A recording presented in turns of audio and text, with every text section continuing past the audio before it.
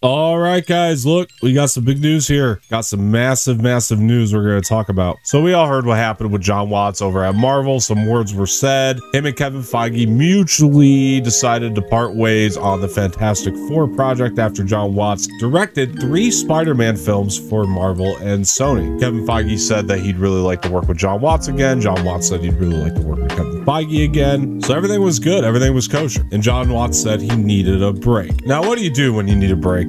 I'll tell you what you don't do. You don't sign on to a Star Wars project, which is exactly what Jon Watts did. Ooh, I called the BS from the very beginning. Ask anybody. I told everybody it was BS. A lot of people had theories. They thought maybe it was because Krasinski wanted to direct Fantastic Four since he's going to be Reed Richards in the movie, allegedly. So people had their conspiracy theories that Krasinski wanted to direct it, and Feige asked Jon Watts to step away for that reason. But no, Jon Watts had a bigger deal going on at Lucasfilm, and Feige understood, is my assumption at the moment. Let's take a look at the story. So this is coming to us from The Hollywood Reporter. It says Spider-Man director Jon Watts to helm coming of age Star Wars Disney Plus series. The Spider-Man Trilogy director has created and will helm a new Star Wars series for Disney Plus, Vanity Fair reported in a Tuesday cover story about the sci-fi franchise's upcoming offerings on the small screen. And by the way, if you guys have not seen that Vanity Fair cover, it is sick. I highly recommend checking it out. Still mostly under wraps, Watts' series, codenamed Grammar Rodeo, a reference to an episode of The Simpsons in which Bart and his schoolmates steal a car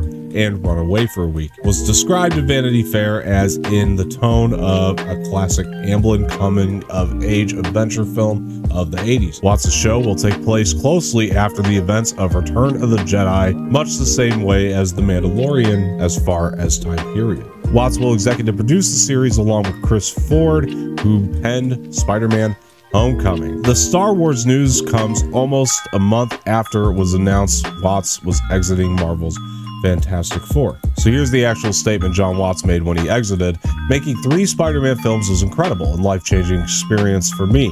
I'm eternally grateful to have been part of the Marvel Cinematic Universe for 7 years. I'm hopeful we'll work together again, and I can't wait to see the amazing vision for Fantastic Four brought to life.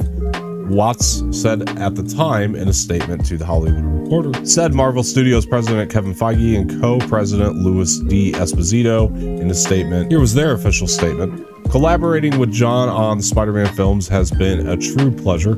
We were looking forward to continuing our work with him to bring the Fantastic Four into the MCU, but understand and are supportive of his reasons for stepping away. We are optimistic that we will have the opportunity to work together again at some point down the road. So Lucasfilm snatched him up, and that's cool because they're keeping it in the family. It's all under the Disney roof. It's all in the Mouse House. It's all good. Obviously, Jon Watts just couldn't mention it at the time, so he had to come up with some BS PR reason. I need a break. No, but honestly, I'm super excited. I like that they're describing this as a coming-of-age story. I think that's perfect for Jon Watts to take on, like a young Jedi gal or something like that. It's going to take place immediately or shortly after Return of the Jedi. I'm sure this will be a brand new character we never met before.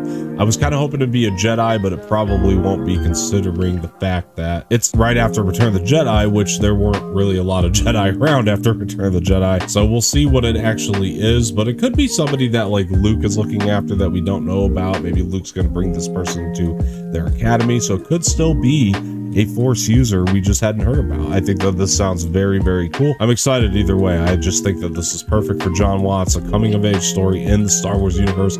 As a massive Star Wars fan myself, and you all know I am, it's just super exciting stuff, guys. So very stoked. Can't wait to hear more about this. I'm sure we'll get more information at Star Wars Celebration. Now that the story's out, Jon Watts will be brought out on the stage at that first panel, I'm sure. So it's going to be a lot of fun and exciting stuff. And it sounds like a lot of exciting stuff is coming along the way. So what did you guys think of this story? Are you mad that he's kind of full of shit? Do you just not care because this sounds amazing? Whatever you guys are thinking, let me know in the comments below. I've been Don Martino. I want to thank you guys for joining me so much. If you guys haven't done so already, please like the video, subscribe to the channel, leave some feedback in the comment section, share this with your friends, and hit the bell for notifications. That'll be it for now, guys. All right, I will catch you guys later.